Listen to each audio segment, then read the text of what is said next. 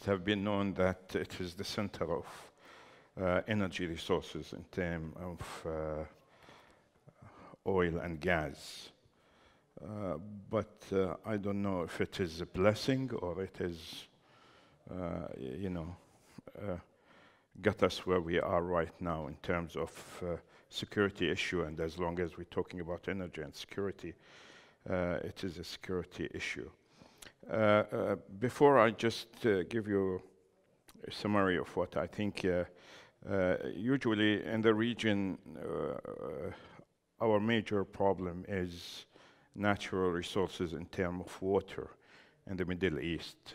And if you look at some of the Gulf countries like the United Arab Emirates, it is the highest polluter in terms of per capita in the world. So now things are changing in our part of the world. But I always say when you want to take a decision, there is two issues you have to discuss, is the moral and the ethical issue. And, on all religion in particular, in our holy book, the Mighty One described his Prophet Muhammad by the ethical person. So ethics is an important issue even from a religious point of view. And as we discussed in the last couple of days, I always like to take Norway as an example with their trust fund and how ethical is that trust fund. And what's the nice and strange thing that who put that policy for the trust is an Iraqi guy who by not choice, he had to go to Norway, and this trust fund, it's one of the biggest and the best managed trust fund. In our region, a lot of people dependent on fossil fuel, and actually we were over-consuming, and we were spoiled to a certain extent. But as the Industrial Revolution have changed everything, I think the Green Revolution now is changing everything in our region and in the world. First of all, the prices of oil now are going up lately, but renewable energy prices went down. There is now bids for about 2 cents per kilowatt hour. And the prices of renewable energy equipment went down radically, that it went down in the last 20-something years to 4%.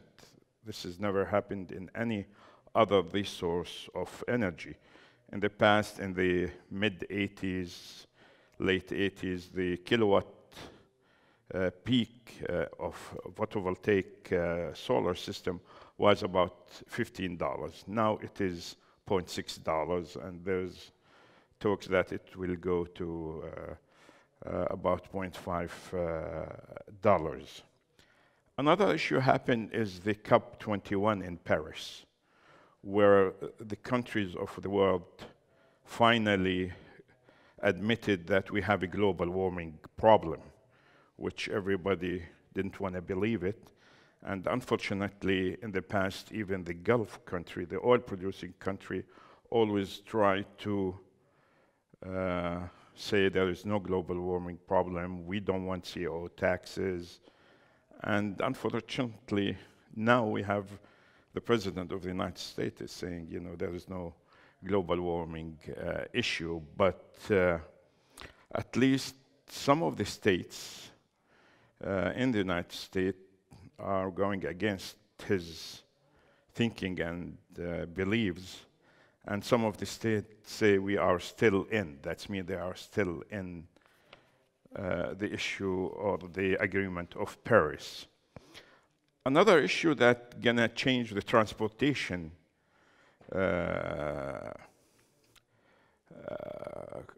require excessive. Am I here? It's okay. Excessive use of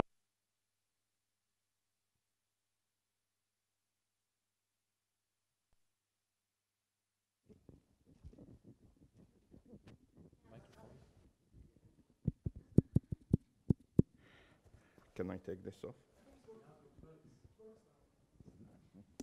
Okay. Okay.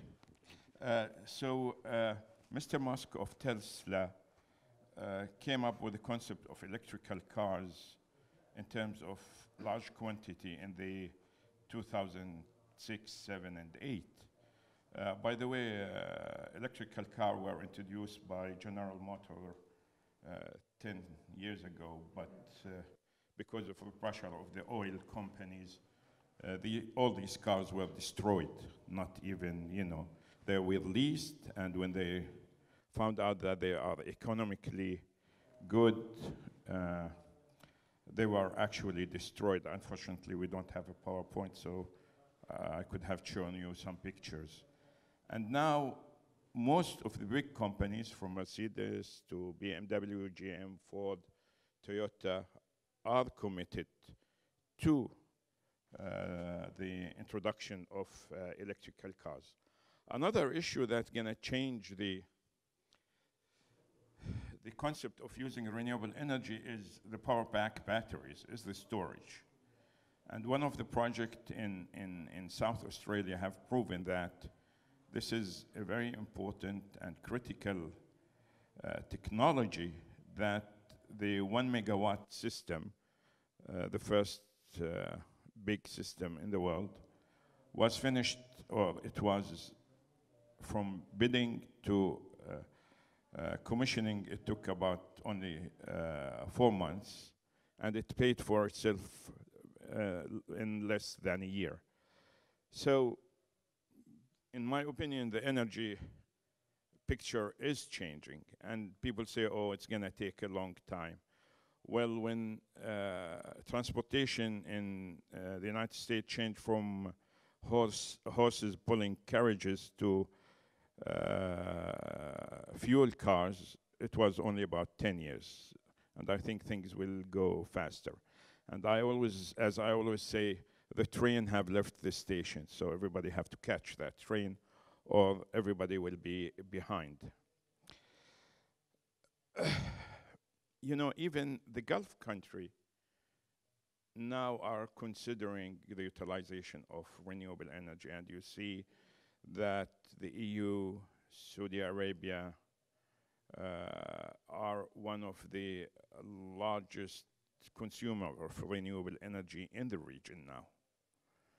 And that means something, that this country even are interested, taking into consideration that they have one of the biggest reserve of fossil fuels in the world. What bothers me from a security point of view, as long as we talk about energy security, is the nuclear power plant introduction in our region. I really don't know why we need a nuclear power plant. First of all, they are too expensive. They are very dangerous. We have problem with waste management. And if Russia and Japan failed in keeping their citizens safe from such technology, I don't know why we're even going into that direction. So this is what I wanted to say, and I'll hope I have some questions from you where I can be more aggressive in some of these subjects. Thank you very much.